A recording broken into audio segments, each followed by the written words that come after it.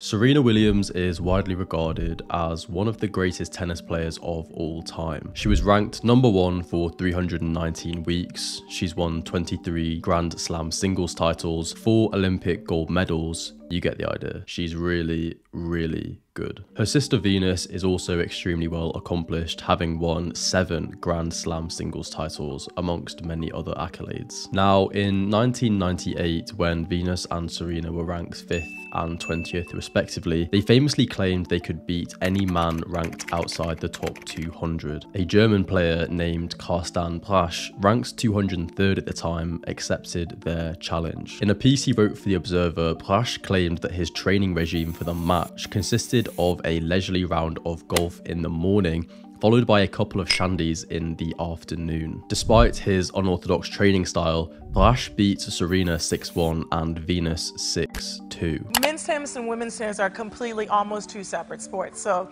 I'm like, if I were to play Andy Murray, I would lose 6-0, 6-0 in 5 to 6 minutes, maybe 10 minutes, because it's true. It's true.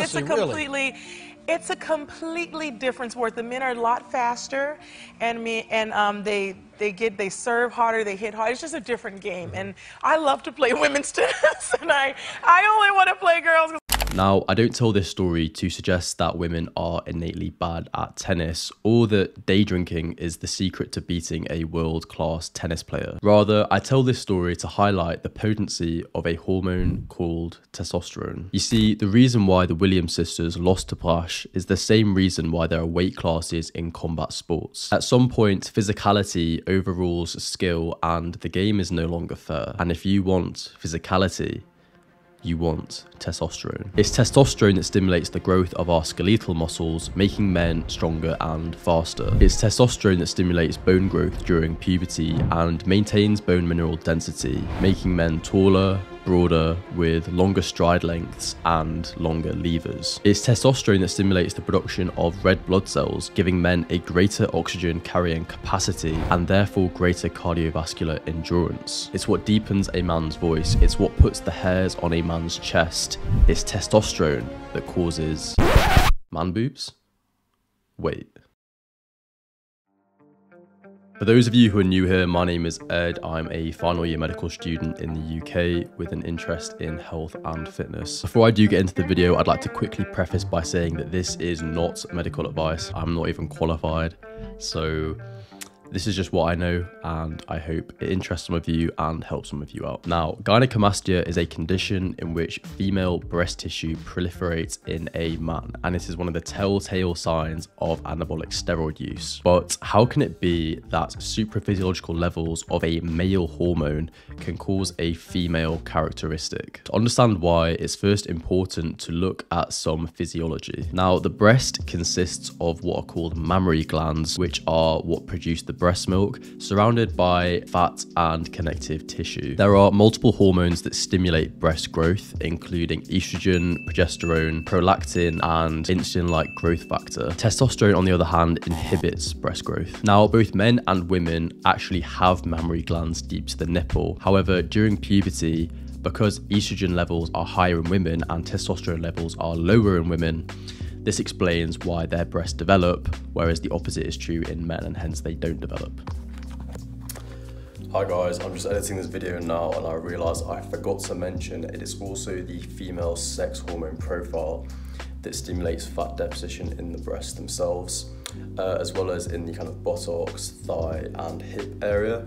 It's what gives women the hourglass or gynoid fat distribution, as it's officially called. So another important piece of information, back to the video. Gynaecomastia is caused by an imbalanced estrogen to androgen ratio in men. In other words, it's due to too much estrogen or too little androgens or both. Gynaecomastia commonly occurs in boys going through puberty who have a delayed surge in testosterone relative to their estrogen surge. The prevalence of gynecomastia also increases in men over 50 as endogenous androgen production naturally starts to decrease. But this still doesn't explain why taking testosterone stimulates gyno, and that's because there's one more piece to the puzzle. Testosterone is converted to estrogen by an enzyme called aromatase. Therefore, when you inject testosterone, although you have an initial peak in androgens, your androgen concentrations then start to decline, followed by a peak in estrogens. And it's at this point when your estrogen to androgen ratio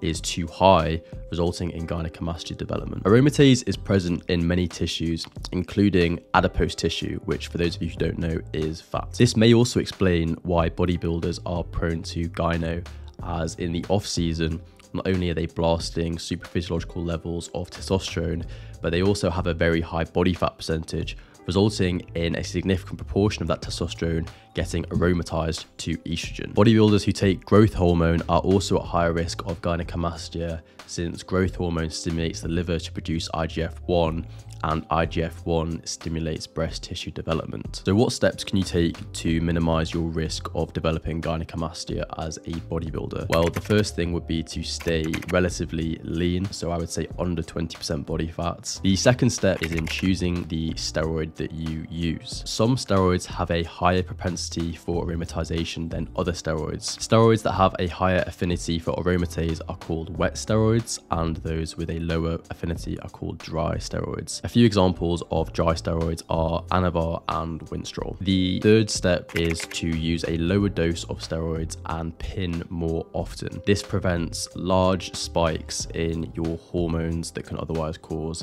gynecomastia. So it would be better to pin a microdose 3 to 4 times per week rather than a bolus once a week. So what are the management options for those with gyno and are trying to treat it? The first line management is using what's called a SERM. That stands for selective estrogen receptor modulator. A few examples include tamoxifen, clomiphene, raloxifene. SERMs act by blocking the estrogen receptor at the breast, which therefore prevents estrogen from binding and stimulating growth. SERMs are preferred because they are selective, so they block the estrogen receptor in some areas, namely the breast, but not others. And this is important because we actually do need some level of circulating estrogens, even as men.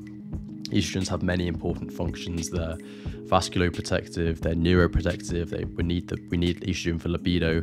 So you don't want to just completely inhibit estrogen altogether. So this is why SERMs are preferred, because they're selective and they have less side effects. The second line option are aromatase inhibitors. A few examples are anastrozole and letrozole. These obviously work by inhibiting aromatase, therefore blocking the conversion of testosterone to estrogen, which lowers your just circulating estrogen levels overall. If the pharmacological options don't work, the last line is obviously surgery, in which you just get the gland removed entirely altogether. That's pretty much it, guys. Thank you for watching the video. Hopefully you enjoyed this kind of new format. Any feedback in the comments would be really appreciated. I'll try and implement anything that you guys suggest.